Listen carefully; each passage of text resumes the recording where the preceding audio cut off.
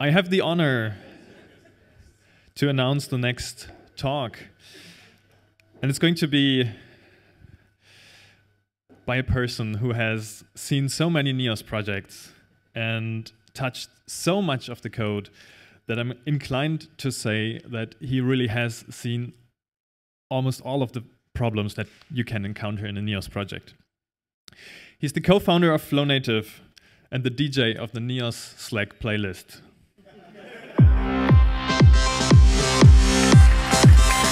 Please welcome on stage, Christian Müller.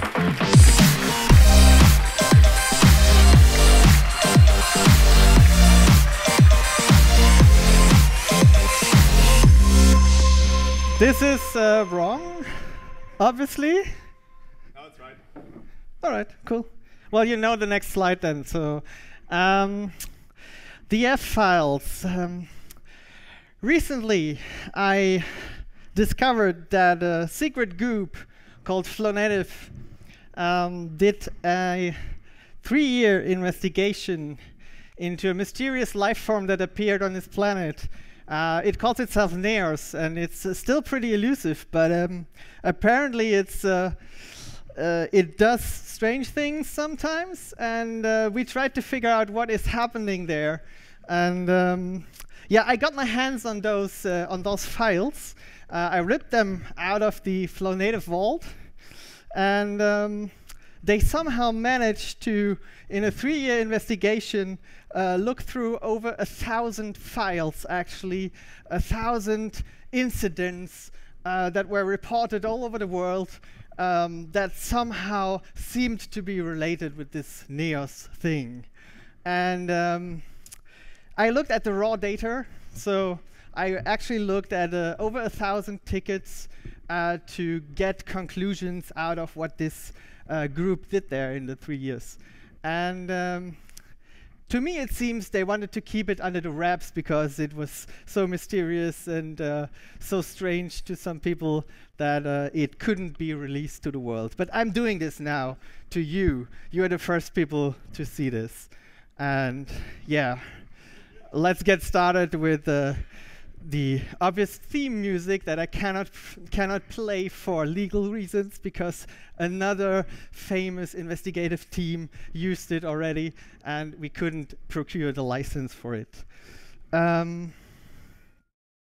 Obviously, thank you.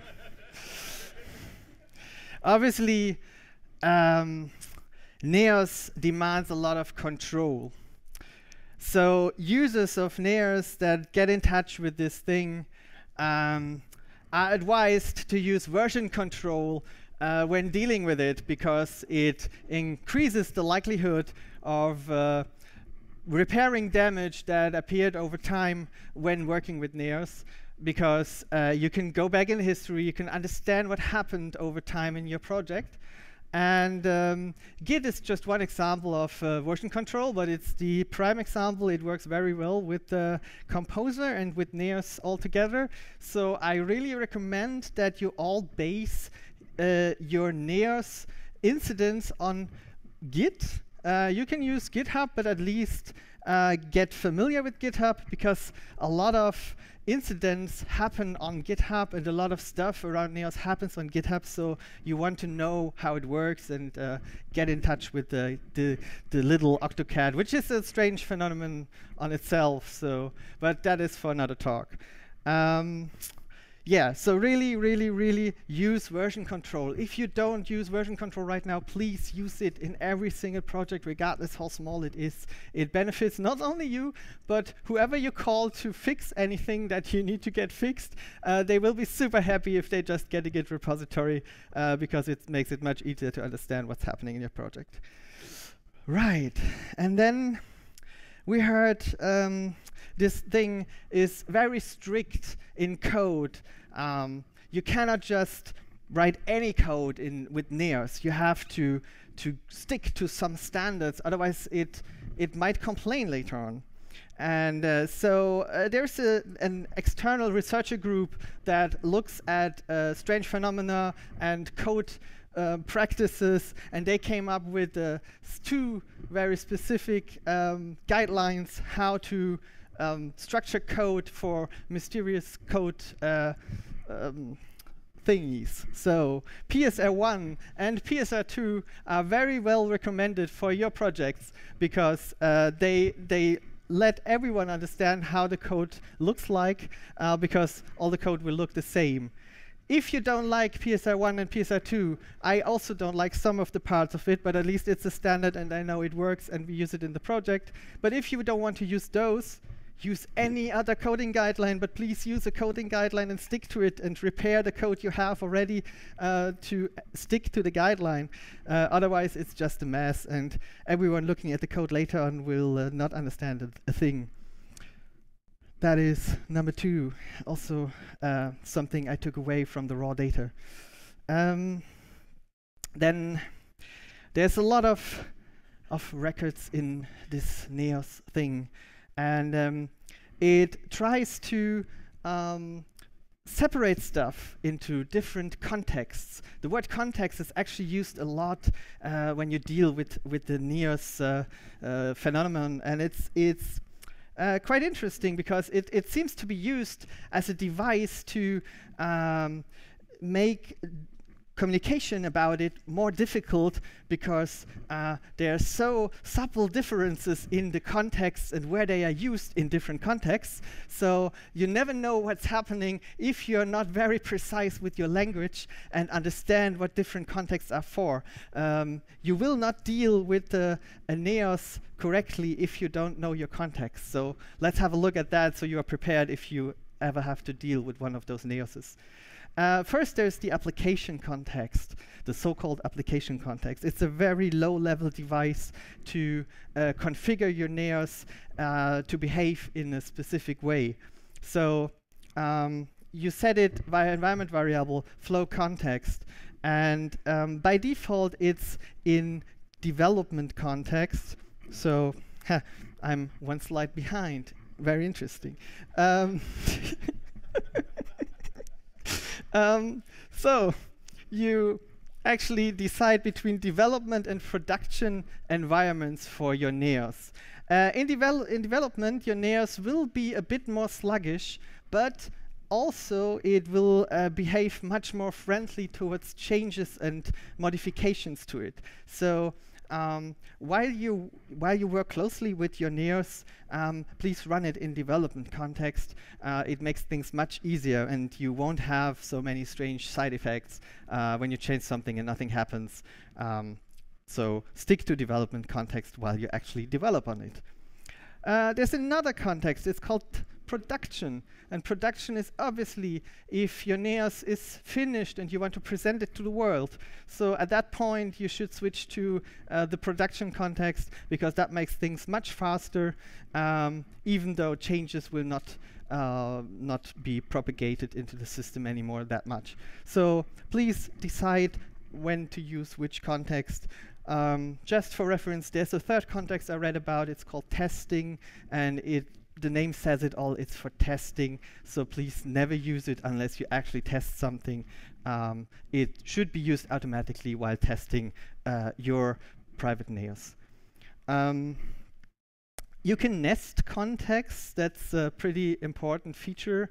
So you can have subcontexts in development or in production to prepare different settings for whatever you come up with, different machines or different environments, different developer machines, different API keys, whatever you need. Use subcontext for this. It helps a lot to structure your configuration and to let different people and different machines run the same NEOS instance, basically. Right, that is the application context. Very low level, but you need to know it. And by the way, if you never configure anything, consider that your application runs in development context. So latest, when you put it to some live server, you want to configure something about it. Right. Then we have the security context. The name says it all. It's all about the security. You want to know this because security around NEOS is pretty important. As with any mysterious thing in the world, you want to have it secured and not spreading somewhere wildly. So the security context is a device used to get information about authenticated accounts and roles, all kinds of stuff in that area. So if you need that anywhere, you could use the security context, but it's a pretty specific thing. So you might try to avoid it and just use policies, which we talk later about, to get going. Right. Then we have the context that you probably all mostly work with, which is the node context. Every single node that appears within a Neos is bound to a specific context. And the context declares several important informations about what your node actually is and where it is visible. So visibility is the first thing that is part of the context information, the node context information. The workspace is part of that node context. And obviously dimensions are part of the node context. So all these things are defined in a node context, and we saw a lot of projects where that was not clear. So a node always has a context, and the context really defines where it is visible. So always look out for the context. You can ask every node for its context, and that will obviously be different, even though you might see the same thing. So if you have a node and you see it in the front end and in the back end, and you never touched it, it still has a different context, because once you see it in the front end, in live context, in live workspace, and once you see it in the back end in your user workspace, it is technically still a different node with a different context, but you see the same thing. So be aware that context is really important to understand where your node comes from and why it is like it is. We will have a look at how to work with the context a bit later on, at least shortly. And you can always manipulate the content, but the context, but again, be very careful with that, because there can be strange side effects doing that. Usually this is figured out automatically and you don't need to care, but you should know it is there and what it contains and why you want to touch or not touch it, more or less. Right, and then we have in Neos, obviously, when you work with nodes, you want to render them in some way. You want to produce HTML, you want to produce an API, anything else. So your Neos usually has a Fusion engine running. And this Fusion engine also has a context. The context in Fusion is the variables in the rendering stack at the current point in time. So if you look at Fusion code, you will see it's a nested construct. So you start at the top at the root matcher, and then you go down, you render some page, and then you render some body, and then you render some content, and in that content maybe another content. And all along there is a context, a stack. So variables might be added to the stack, might be changed in the stack, and that is the Fusion context, which you never actually touch. That's very important. We will see how you touch it, but technically you never access the Fusion context, and it is just there in the background. You might work with it and need it if you actually want to implement your own Fusion implementations and Fusion objects. At that point, you have raw access to the Fusion context and can manipulate it. But you need to understand how it works, because if you manipulate it, you should reset it back to whatever it was before giving up control back to the Fusion engine. So there's another context. We have a lot of contexts. There's probably more contexts. I forgot something, but there's so many contexts. That is enough. The last one is the EEL context. And the EEL context are basically just variables available in any EEL expression. And now that is how the Fusion context gets to you, because whenever you use an EEL expression in Fusion, you will actually get, as part of the Fusion context, as part of the EEL context, you will get the Fusion stack of variables available at that point in time. You will get more. The EEL context contains more than the Fusion context at any point in time, because, for example, you have helper variables that are also available in EEL, but not in the Fusion context.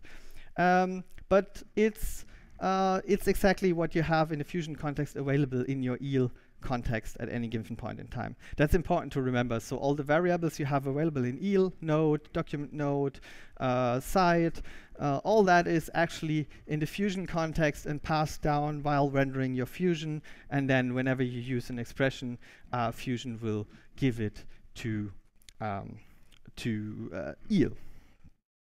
Right, that is all about context that you need to know, hopefully. Remember it. Look it up if you need to, but there are very big differences between the contexts, especially the application, security, and node context are very different constructs for very different things. So please make sure you know what you're talking about and don't accidentally try to render Fusion with a security context, because that will not work out well. Right. So the next thing is, again, something I saw a lot in those files I scanned. Composer and Packages are two very neat tools, and actually Composer is pretty much the standard for accessing packages in PHP, and you should definitely use it. We don't officially provide any package releases anymore, I think, I hope. So you should install your current Neos installations via Composer anyway.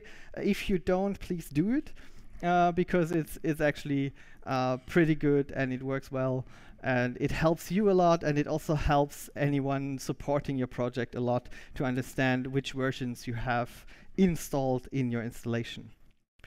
Additionally, Composer will generate a log file that contains the currently installed versions of all the packages in your system. So once you update it to a given version and it works, you should please save your Composer log file, which means you should version it to the Git together with the rest of your code. So whoever comes in, checks out the code, can run Composer install and get exactly the versions that you had, and therefore should have a running system because you tested those versions and they worked at some point in time. So unless they have a totally different system, that should work, and it's super helpful to get up and running quickly and not have 5 developers with 5 super different versions of Neos running for the same project, which then leads to very strange problems sometimes. Small note, be aware that Composer will, if you Composer update, it will use the PHP version that you have at that time to find out which dependencies it should install. Which means some of the dependencies have different versions for PHP, I don't know, 7.1, 7.2. So if you install, or if you update with 7.2, the log file will contain a version that might only work with 7.2. So if someone then comes in, uses the log file, and has 7.1, that will fail. That is the one trick that you need to be aware of. If something happens, some error messages, it's usually that. There is no super great way besides having the same PHP version on all the development machines. There is.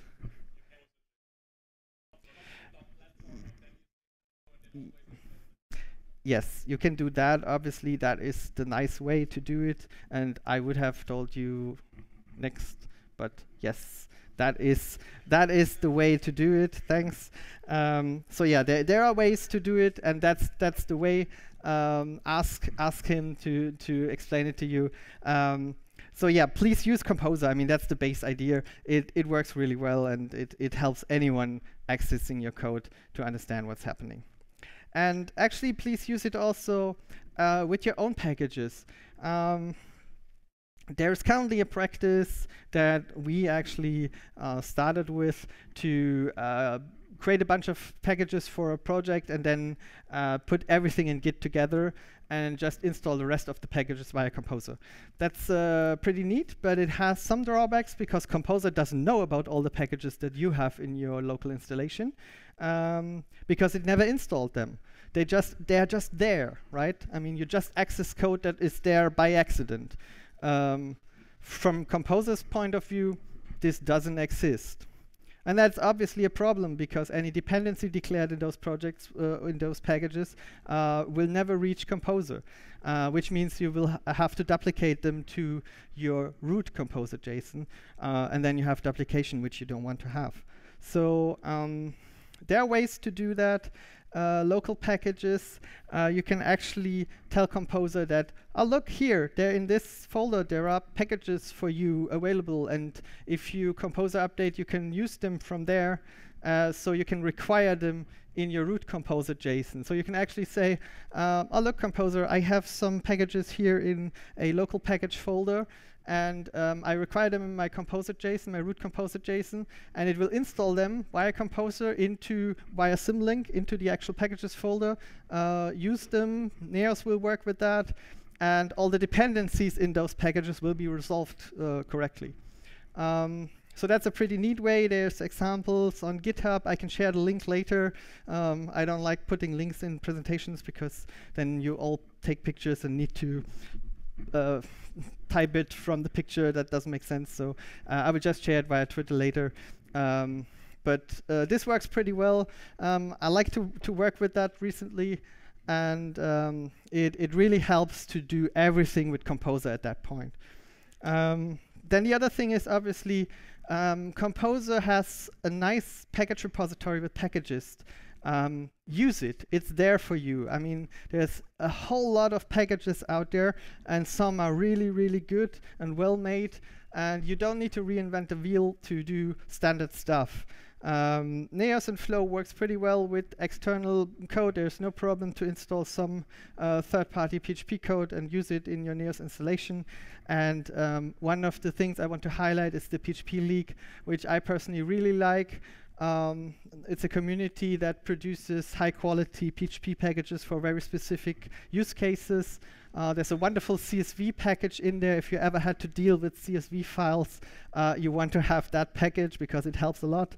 But all kinds of small packages are in there. They're all well made. They work pretty well. And you should have a look at that. There's a bunch of other stuff out there, but those people are really, really neat. Right. So if you have all this, apparently according to the files I looked at, you're on a pretty good track, and a lot of things should go well and in order.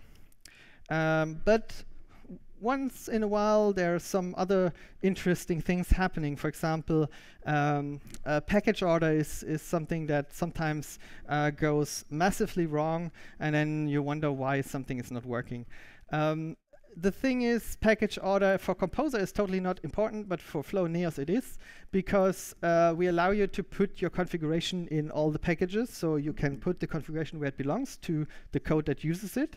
This is pretty neat from a developer point of view, but from a framework point of view, it's super annoying because you have to look at all the packages and find the configuration and then merge it somehow. And that's the problem. We need to merge all the configurations. And now, in which order should we do that? We don't know. So what we do is we try to order your packages. We try to order all the packages in your installation. And we do that by dependency. So if you require another package, we think, well, if you depend on the code, and so Composer would install that package you depend on first before installing your package, we also think you might depend on the configuration of that package. So we load the configuration of that package before your package. And that is something to keep in mind. if you have the feeling that some of your configuration is not applied, that might be a missing dependency in one of your packages. If you declare that dependency, do a package rescan, we will detect the change in dependencies, reorder the packages, and then your configuration might apply because now it's loaded after something else, and the merging works correctly. That's especially interesting for stuff like dimension configuration, because the default dimension configuration is just empty. So if your dimension configuration is applied first and then the default, you have empty dimensions. Why? Because I configured something here. So what is happening? It's probably a package order, and it's super simple to solve. Just keep in mind that package order is important in configuration, and if something with your configuration doesn't work, check if the package order is correct. Package list can tell you the order that Neos will load the stuff, so you can compare if that is the correct order. So that is just something to keep in mind that can drive someone crazy if they don't think about that it might happen. Good. If you have solved that, you're again on a pretty good track. But there's one important thing missing. You have your beautiful Neos. You hatched it, you nurtured it, you have it under control, you have it secure. But now you want to show it off to the world. So you need to deploy it somewhere. And there are several tools to deploy stuff. And one of them is Deployer that I worked with lately a lot. It's a generic PHP deployment tool. It's basically just a task runner. You can write some PHP code to decide what happens when. Super nice to use. So that's a straightforward way to get something running. And if you then want to go a step further, you put some CI server around like Travis, and you have a pretty neat pipeline to get your Neos out to the world pretty frequently. Surf is another tool, works also quite well. I haven't used it for a while, but I think you can still use it to deploy Flow Neos somehow. And if you don't want to have all the hassle about deployment and stuff, you can leave that apparently to the researcher group themselves, because they have a Flow Native Beach that does all the deployment stuff as well. So you don't need to take care, because they apparently have a lot of ideas about how to take care of a Neos in a good way, and will deploy it for you. Now you have deployed your Neos, and it's working pretty smoothly. It's actually, everything is fine, right? At this point, we are done. But then you're showing off your Neos, and people complain about things. So the next incident that was looked at in those Neos files that led deep into a forest, and in that forest, apparently the researcher group of the F files found a hidden cache. And they discovered that hidden in there was a node about something called Redis. It's an alien artifact that you can install on servers that will apparently push your Neos to be more energetic and more straightforward with its answers. So it's pretty neat. Actually, caches are very important for Neos, especially in production. So whatever you use, you don't need to use Redis. There's quite a lot of cache implementations. We took a pretty conservative route in the default configuration. Everything is cached to the file system, so it very much depends on the speed of your file system, how fast your Neos will be. And also, the bigger the installation, the more cache entries, the worse it will work, obviously, because, I mean, file system doesn't really scale that well with many entries. So latest at that point, you want to use something else than the file system. So look at the cache configuration. Basically, in any Neos installation, always look at the cache configuration. You don't need to have a Redis. You can try to use your MySQL database. Depending on how it's installed, it might be faster than the file cache. But that's up to you to decide. We didn't want to take that decision for you. So have a look at that. There's also other backends memcached that you can use, and all of them will definitely improve the performance of your Neos. So you should have a look at that. This hidden cache thing is quite important. Next up, I had a bunch of files that dealt with several things that happened in a Fusion kitchen. There's some mysterious things happening in a Fusion kitchen, so we should have a quick look at what is going on in Fusion. Fusion arrays is one important point that especially is difficult for beginners. If you have worked with Fusion, you know there's different Fusion prototypes that you can use in your Fusion code, and the naming is usually pretty obvious. You have something like a Neos Fusion tag. What does it do? It outputs a tag, an HTML tag or XML tag. That's pretty straightforward, right? I mean, okay, a tag. Thanks, I know what it is. But then you have something like the Neos Fusion array. And I go in there and think, yeah, well, it's an array. What else? I mean, it will output an array, right? I can iterate over it. I have an array. It's cool. But then, sadly, you realize it's not an array. But what you get is a very long string of things. And if you look into that, what you will realize is that what Neos does with the Neos Fusion array is it takes all the entries in this array, renders them, and puts together a string from them and gives you the string. That's pretty disappointing at first. The reason is legacy, because at some point that naming kind of made sense for some people, so it was chosen. And obviously it's a pretty integral part of Fusion, so we don't change it at the current point because it will break a lot. But to offer you the possibility of actually creating an array in Fusion, we have the Neos Fusion raw array that actually gives you an array. Apart from that, it works the same. It just outputs an array in the end. So keep that in mind. There's raw array and array. There's also collection and raw collection, kind of the same deal there. At least there's some consistency in the inconsistency. So just keep it in mind if you have strange effects with the arrays and you expect an array.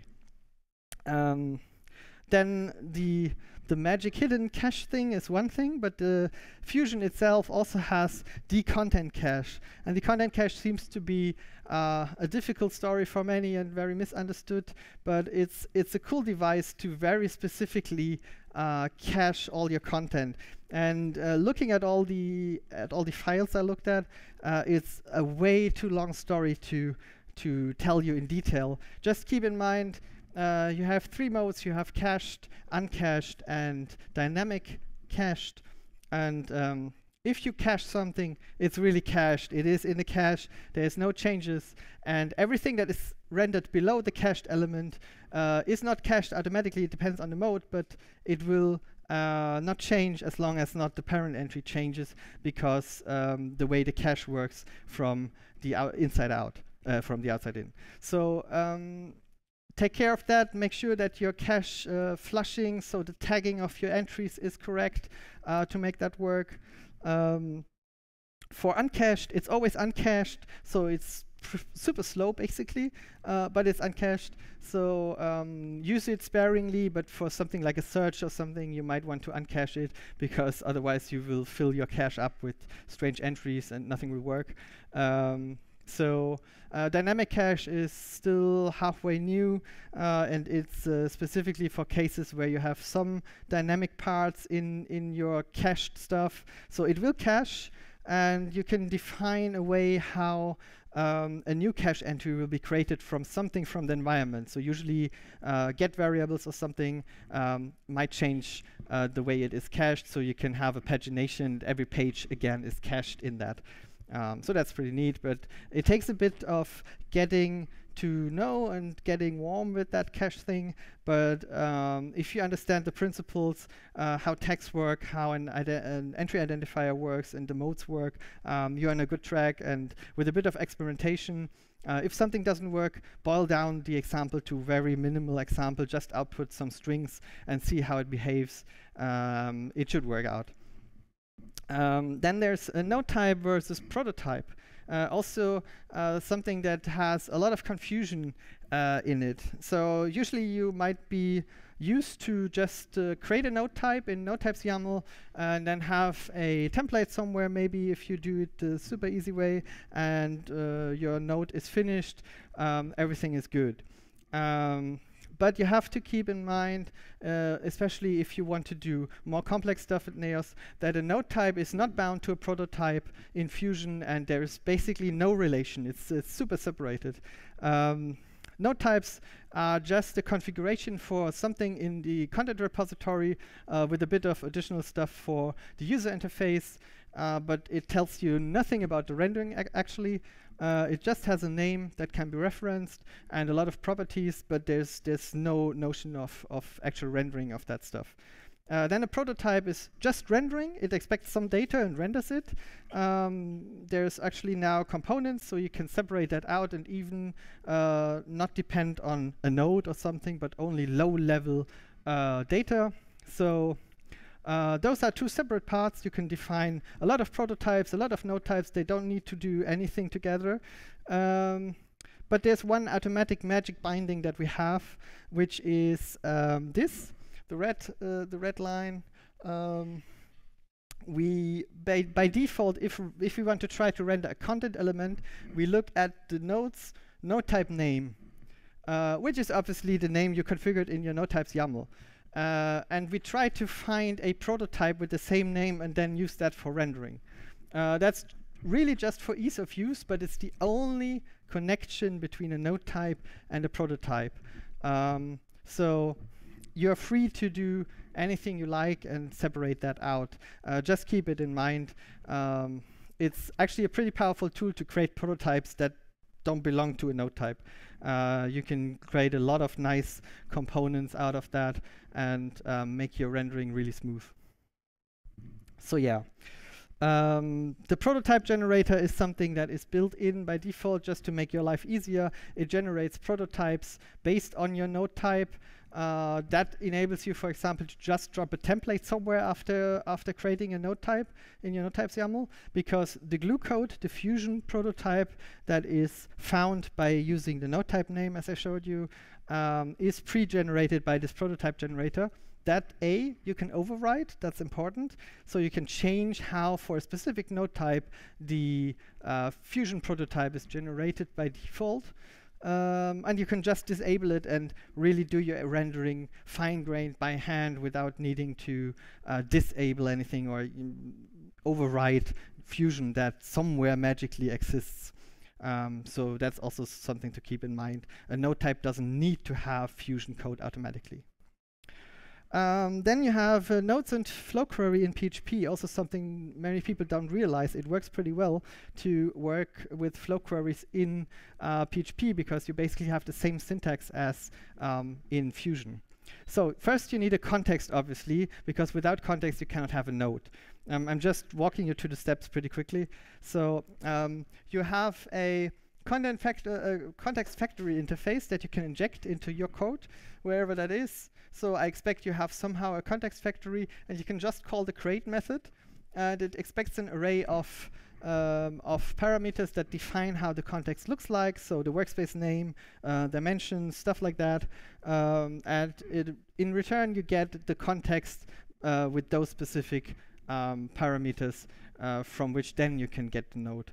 So these are the default context properties, just so you have seen them and know which keys are allowed for the context properties. With this, you can create your own context very specifically and say, okay, I need to look at nodes in live context with those dimensions, and I also want to see hidden nodes for whatever reason. So now you have a context, you need a node. You have two ways to do that. You can get a node by path. So you somewhere magically have a path. I don't know if you saved it in your database, you have it in your configuration, and you just ask the context for that node. Same goes for identifier. You have some node identifier that you pulled out from somewhere and ask the context for that node, and there you have your node. That's the prerequisite for using flow query. Now we actually use the flow query. So we expect to have a node here, and we create a new flow query. And on the flow query object, you can now call methods that exactly resemble what you do in Fusion and EEL. So you basically just use the same operations that you would use in EEL. The syntax is obviously PHP syntax, but the results are exactly the same. So what I do is I take my node, look for children of that are instances of ffiles file, and get them in the end, because the flow query operations always return a new flow query, so you can continue building up a flow query. But in the end, you at some point want to call get to actually get the result of that operation. Right. Then that is all fine. You have Fusion under control. Next up, we found some strange incidents at some routes out in the countryside. So routing is a topic that is, again, very difficult, and I cannot go into details here, but keep in mind that a concept called sub-requests exists, especially if you work with plugins. They open a sub-request, so if you create a link in a plugin, it will behave as if in a sub-request, so it is different than creating a link on the top level in your Neos template. Just keep in mind that this exists. There's also a use main request in the link handlers, link view helpers. So there is some trickiness in routing, but also there's a lot of examples by now in various GitHub repositories in the core. So look at that to really get perfect routing in your project. And then there is the nasty government that prescribes us a lot of policies. So policies is obviously another topic that is pretty hard, and I cannot go into details. But again, there's a lot of examples in the Neos project, and people that are very helpful in Slack if you have problems with that. It's not an easy topic, we know it. The one thing that you need to remind that I tell everyone if they have problems with policies is abstain is a good thing. Unlike democracy, abstaining is a good thing in our security policies, because that means you're all open for extension. Someone else can decide if you still might get entry or not, but at this point, abstain just means, no, I cannot let you in. You might ask someone else, because if you deny entry, that means the person that is denied cannot ask anyone else to let them in, which means they will never get in anywhere else. So please keep that in mind. Abstain is nice. And then at last, there were some operations on Neos's that I saw gruesome pictures of, and I won't share them because it's not good for this audience, I can tell you. But you sometimes see very old Neoses, and you know they are not really, if you look into them and open them up, it's all kind of different and dusty, and it doesn't work right, and you wonder why some things don't work the way they are, and it's basically all because of the version. So keep your Neos instances updated to a supported version, because otherwise no one can help you. It's really important to keep them updated, and we usually try to make the update process as smooth as possible. We provide a migration tool, and please use it. And then the final word that I heard, node repair is not a magic wand that repairs everything. Even though we try to make it that, by now it's more like a Swiss 70 tool multi-thingy, and sometimes it has the right tool and it does the right thing, but it can also break stuff. So always be defensive with using node repair. Don't just think, I will node repair and everything is better. Maybe it's worse after, because if it was bad before, it might just actually be worse. Use dry run. There's dry run that tells you exactly what it would change if you actually let it go on your database. Do a backup and then do node repair. It will really help you probably, but don't fear it. Just make sure you know the problem. And I see I attracted some attention with my talk here. I think I might no longer be able to talk to you, but the truth is out there, so please remember, use the Neos, it's nice to you.